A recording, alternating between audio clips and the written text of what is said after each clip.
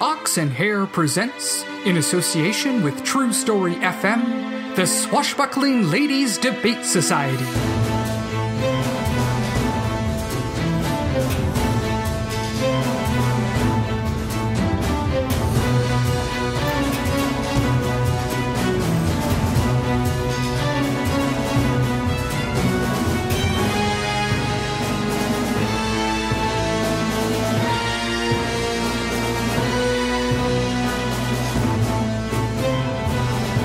Today's episode, The Hounds of Herr Hague. Do not let your guard down. I will not let my guard down. Ouch! What happened? I let my guard down. It is important not to think of the sword as a weapon. It is not a fork or a spoon. You must begin to think of it as an extension of your body. A deadly extension? Yes, exactly.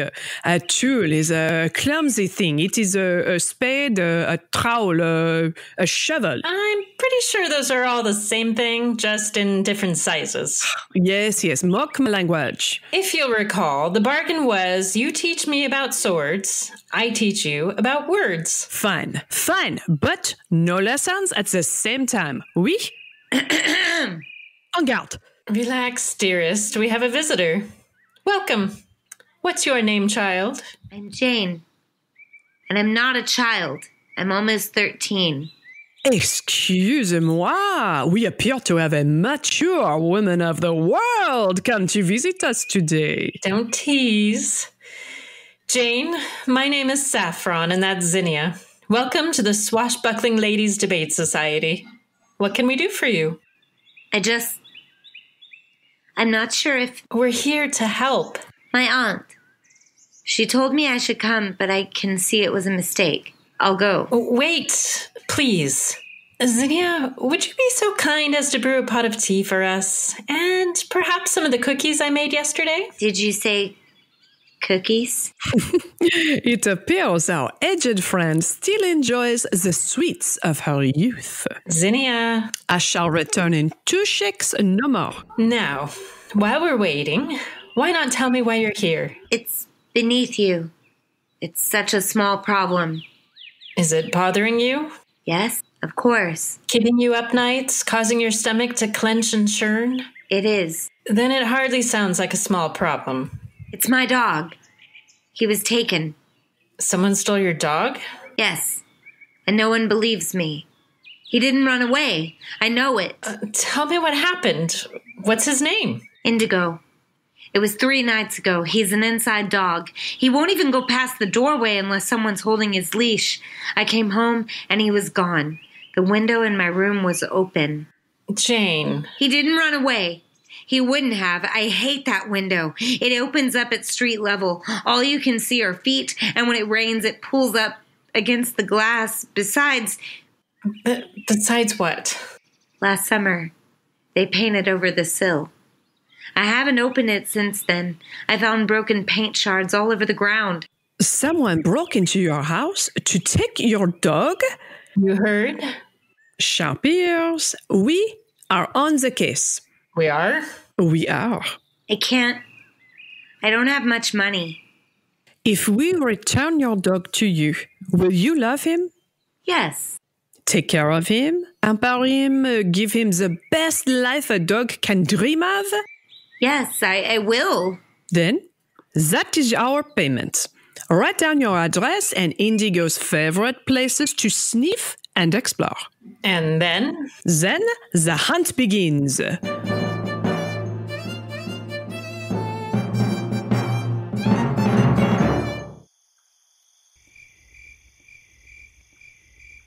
What is your grand plan for finding one small dog in the middle of a city as big as Massalia? I have no idea. But you took the job. Yes? Did you not see the crying girl on the chaise? Of course. It's just... Are we really the right people for this? We are the ones who are doing it. I've hunted men. Dogs have the same instincts, just 2 more legs. I don't think that's how it works. And when have you been so soft-hearted? it's not just this dog. It was the others. Haven't you noticed? At night, no barking, no howling. I had. I just didn't want to jinx it. I was enjoying the quiet. Yes, well, your quiet might be the misfortune of others. Look, here, on the wall. Missing animal posters.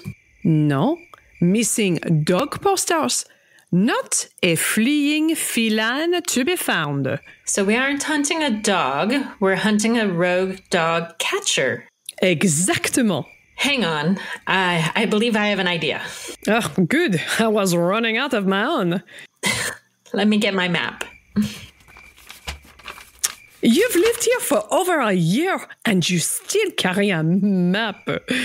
Duration does not equal mastery. And you love maps. And I love maps. Now, can we focus? Indigo was taken from here. If I mark the addresses from the wanted posters, we can see... A circle. Right. Dogs have to be taken and held somewhere. My guess is that it's somewhere in the middle. Let me look. I have it. Here. The Meadowbrook estate? Why? The Meadowbrooks were bankrupted by our new administration and forced to leave the country. That leaves a large building empty and secluded and in the center of your circle. It's as good a lead as any. Let's go. Thank goodness for the moon, or I wouldn't be able to see a thing. Careful, all these topiaries have grown wild. It makes it difficult to know if we are truly alone. Why? What did you have in mind? Not for now, sweet Saffron. There, in the greenhouse, look.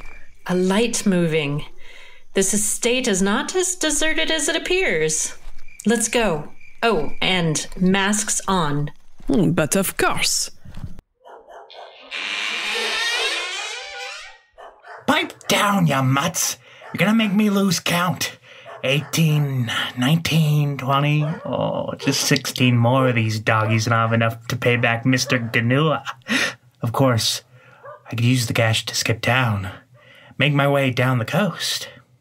Not a good idea. Yeah, you're probably right. His goons will... Hey, wait a second. Hello, Mickey. Oh, no. No, yes. Ooh, my hand! Try to reach for that weapon again, and you'll get more than a scratch. You know this gentleman? Meet Mickey the Sprocket. He's a jack of few trades, does low-end criminal work for the syndicate. Things they don't wish to waste their paid employees on. Strictly small time. Hey! I mean, you're not wrong, but still. What's the job, Mickey? Do you plan to start your own dog track? Hey, that's not a bad idea. But think of the cleanup. Nah, this gig's better. I'm getting paid by the pooch. Someone's paying you to steal dogs. Yep. Why? I didn't ask. Why didn't you just take strays? I did that, but them dogs are smart and quick. So you started stealing dogs from houses. Most of them came right up to me. Small sniff of bacon and whoosh, into the bag. Ah, my nose! Those are people's prized pets, you monster. Calm down. We want the organ grinder, not the monkey. Yeah, that's right. Stay back, you psycho. I ain't telling you squat. Ah, why'd you hit me? No one calls her the psycho. Now, who is your benefactor? I don't know. Mickey. Ah, don't hit me. I mean, I don't know his name. He didn't tell me, and he wore a mask when I met him. He was a kraut, though. Kraut? He means Germanic. How did you deliver the dogs to him? I didn't. The mook picked this spot. I drugged the dogs, I left them on the roof, and when I came back the next time, they was gone. I really want to hit him again. I can't blame you for this. The estate sits above the city on this ridge. Why bring the dogs up here? Don't know. But I'm supposed to be gone by now. Them's my instructions. As of this moment, you are no longer in the pet napping business. Do you understand? I find so much as a stray hair on your lapel. I start cutting and don't stop until my arm gets tired. Is this clear? Okay, I consider me retired. I'm allergic anyway. Mickey, run. What? Oh, yeah, I'm gone. At least we saved this pack of pups. But why bring them up here in the first place? Zinnia, is it getting darker? And not just here. It might have something to do with that. Oh, mon Dieu!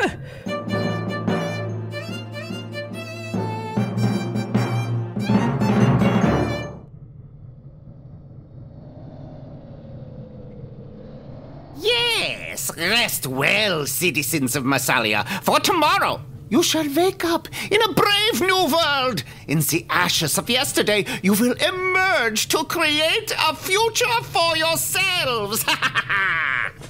Nice words, very poetic. But it's that part about the in the ashes that concerns me. Mademoiselle Liberty. It's pronounced liberté, and it's madame. How did you find me? That was all her. Clouds in the sky aren't suspicious, but dark ones by themselves, moving against the wind, they tend to be a bit more standoutish. Thank you, Madame Égalité. And since you know us... Oh, how rude of me. I am Herr Hague. Of course you are. But I have to ask, Herr Hague, what's with the dogs? The dogs? Yes, I'm assuming you'll call them your Hounds of Hell or something equally ridiculous. But why kidnap all those poor pooches? For just such an occasion. Behold, my hang-dog horde. You've transformed them into half-human hybrids? How horrid. But this is so needlessly complicated. Why not just hire a battalion of goons, men to serve your whims? Humans are corrupt, denying their animal nature.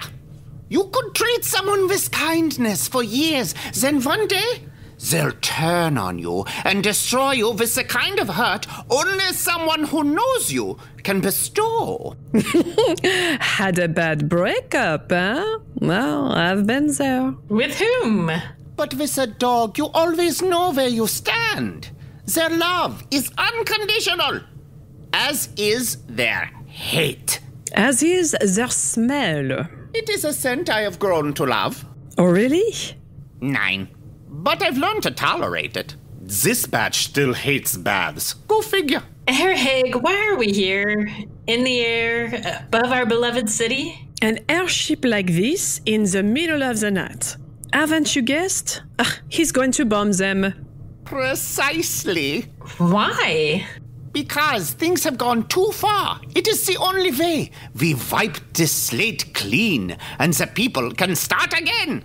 With you as their new emperor. Me? Never. I'm unworthy of such an honor, but I trust the people will choose someone worthy. You trust the people, the same ones you're about to rain explosives upon. Yes, well, I trust the survivors. I've heard enough. Choose your weapon, Herr Hague. I challenge you to single combat. Let's see. You, Madame Liberté, world-renowned swordsman and duelist versus me, Herr Hague, acclaimed scientist and engineer. The calculations do not work in my favor. No, I'm afraid I shall decline and instead send my mob of mutated mutts to malevolently masticate you. Have you no honor, sir? I'm about to drop bombs on a sleeping city, so... no. Hounds, attack! Madame Égalité, he's all yours. Understood. And you? You're pretty, as much as I can tell, behind that Colombina. You know your masks. But you are so tiny. I have no wish to hurt you. And I have no wish to be hurt. That being said, I did not come empty-handed. Much better having that off my back. Shall I pour? Indeed. Do you always carry a foldable bistro booth with you? Not always. One lump or two. Do please. How's it going over there? Just fine. These hounds haven't learned to work together yet, but man, they do bite. Down, boy! So, everything all right then? Time of my life, bad dog! Someone's getting their nose swatted! Herr Hague, a man of your education to rain such wanton destruction upon the innocent. These are desperate times. Desperate measures must be taken. Clever sayings, when often taught, are used as replacements for real thought. What? My father taught me that. Of course, it's in and of itself a clever saying, so... It is not the people I wish to hurt, but those in power. The rich, the corrupt, the ignorant leaders who have so shamelessly taken control of the country and refuse to listen to anyone. I too share your frustration. We're fighting them too. We're taking time out to teach a pack of augmented canines to heal. Heal, I said! It is not enough. This way, the boil is lanced, and the healing may begin. But first, a jolt of pain. Did you hear me? I said a jolt of pain. My apologies. I was thinking of something else. You are on top of my dirigible of doom, surrounded by my hang-dong horde. What could you possibly be thinking of? The statues. Likely a fountain, too.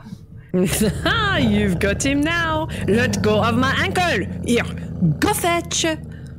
What statues? The ones they'll build of the fallen heroes of tonight. Not the ordinary citizens, of course. The rich, the famous, the ones with their names on the buildings.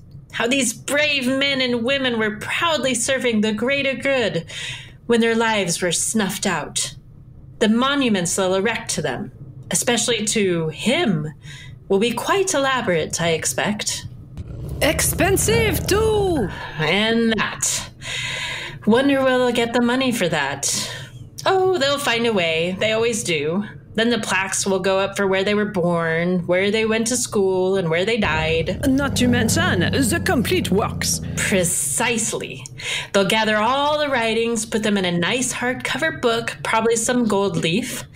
Just think of the future generations who will pull those books off the shelf and wonder why they made such a fuss. And those same terrible seeds will be planted in new soil. Old ideas moving into new brains delivered by dead trees. A wonder of the ages. I don't want that.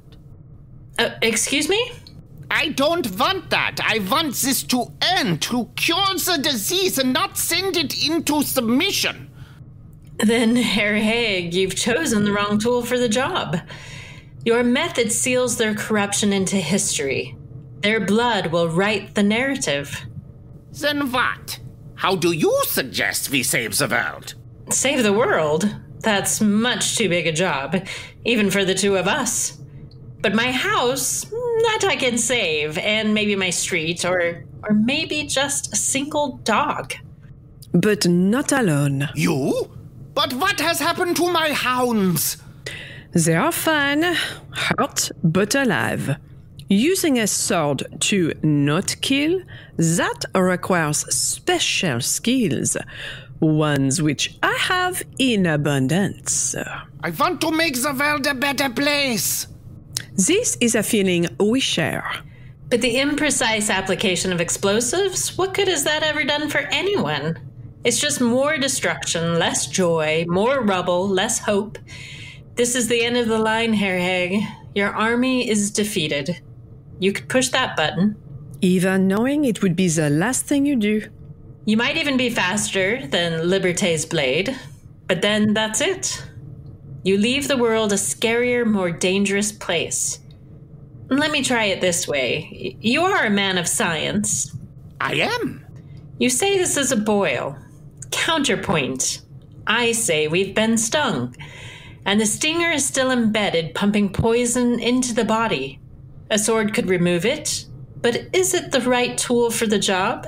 Some problems can only be solved at the point of a sword. And some with words. Which one are you? Very well. I surrender. To who? To whom? Oh, not this again. Proper grammar benefits everyone. I don't understand. We are not the police. Nor are we jailers. And we don't expect you to get a fair trial from those you were trying to kill. Then what? Run and hide. I expect you have a rocket sled or something similar hidden nearby. Disappear and devote your time to building, not destroying. But one thing. Yes? Should you return, as tried some other smoke-spewing contraption, it will not be the canned words of égalité you face, but ma style. Is this clear? Very. Good. And see about turning those things back into dogs. We have enough howling brutes in our species without adding more. Yes, of course. Without the treatment, they should revert to their natural states within a day or two. Lucky for them, and for you. Quite. I shall never forget your mercy, Madame Liberté and Madame Égalité. Well done. I didn't think that would work. By the time they get to building a death machine, most of them are too far gone. Boys and their toys. Once they build the thing, they just want to use it. I have a question. I promise I didn't kill any of the animals. Second question, then. The bad breakup? It wasn't you. Of course not. We've never broken up. Saffron, you have nothing to worry about. It is you are married, and to who I will stay married. To whom? I declare my love, and you correct my grammar. Was it a declaration of love? It sounded more like you trying to dodge out of an uncomfortable topic of conversation. My reflexes are quite heightened. It is pure instinct at this point. Very funny. So, shall we take this flying monstrosity up the coast of the Mediterranean, conquer a private beach? Tempting. But it's a bit too gaudy for me. How about we ditch it in the sea, then head back into town for Canale? Pastries have always been the way to my heart. A route I know very well. Episode 1, The Hounds of Herr Hague, was written, directed, and edited by Kyle Olson. Our producer and sound designer is Ryan Fitzpatrick. Hey, that's me. Starring Amy Shaw as Zinnia, Anastasia Plum as Saffron, Vicky Hall as Jane, Jacob Stovall as Mickey, and Justin Kent as Herr Hague. Our theme song is written and performed by Headley Knights, and our interstitial music is Intended Force by Kevin McLeod. Be sure to follow us on Instagram at OxandHair so you won't miss the next thrilling adventure. The Swashbuckling Ladies Debate Society is an Ox and Hair media production. Old format, new ideas.